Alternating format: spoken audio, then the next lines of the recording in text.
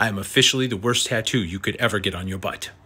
Let's talk controversial science. Do strippers make more money giving lap dances when they're in their fertility window, like about to ovulate? If nothing else, this study proves that science does not have to be boring, nor does it have to just be confined to a laboratory.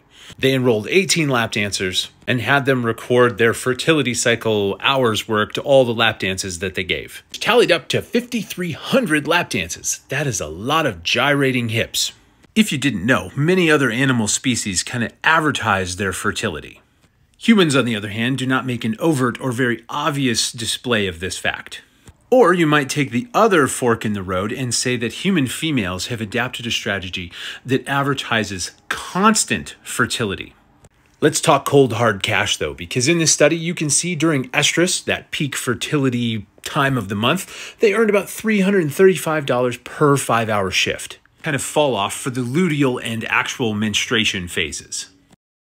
A little background, the luteal phase is actually where you get symptoms of like PMDD and PMS. And menstruation, obviously, you're going to be bleeding and cramping and probably not in the mood to dance for others.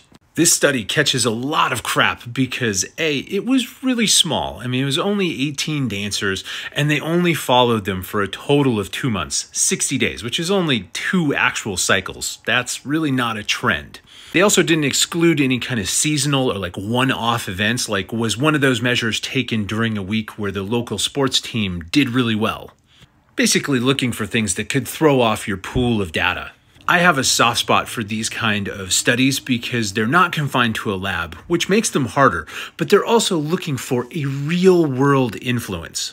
You would think that with this study happening in 2007 and it being 2023, almost 2024, we live in the future, that there would be a more definitive answer, like we would have had a study that kind of looked at this and cleared it up. And boy, oh boy, have there been studies looking at whether or not females' faces are more attractive, whether like waist to hip ratios change, breast swelling, studies looking for pheromones or hormones in underboob sweat, studies looking at whether males can smell estrogen directly and whether or not it makes females more attractive to us. All we've really learned is that we have a lot more to learn.